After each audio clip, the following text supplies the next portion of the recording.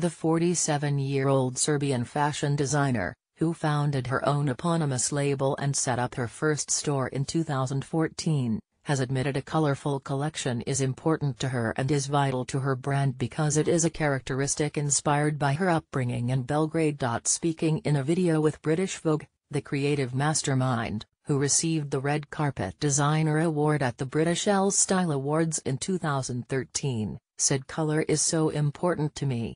I think it is such a strong part of my DNA.